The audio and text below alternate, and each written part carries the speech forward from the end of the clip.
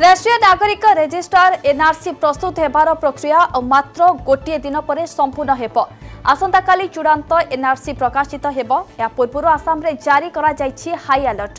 शांति श्रृंखला कायम रखिबा पई सुरक्षा व्यवस्था कड़ाकड़ी करा जायछि। राज्यर बहु स्थान रे 144 धारा जारी करा जायछि। आसाम पुलिस राज्य रे गुजब और भ्रमात्मक स्थिति सृष्टि करुथिबा लोकंकर मुकाबिला पई अंटा भिड़िछि।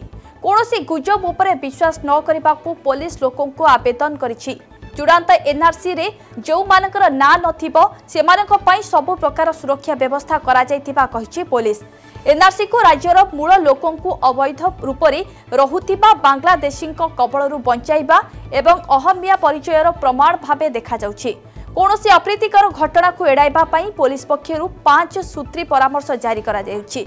जोंथरे कुहा जायछि जे एनआरसी रे नाम नथिबार अर्थ नुहे संपृक्त व्यक्ति को विदेशी घोषित कर दिया गला।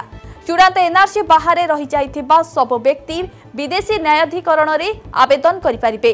पुलिस कहिछि जे विदेशी न्यायाधिकरण रे आवेदन करिबार समय सीमा 60 दिनरु बढ़ाई 120 दिन करि दिया जाइछि।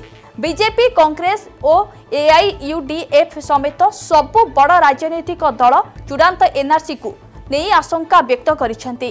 केतेक प्रकृत भारतीय नागरिकों ना एनआरसी तालिकारु बाद पड़िबा सह अवैध विदेशी ना सामिल करा जायथिबा नै संदेह प्रकाश करिसेंति।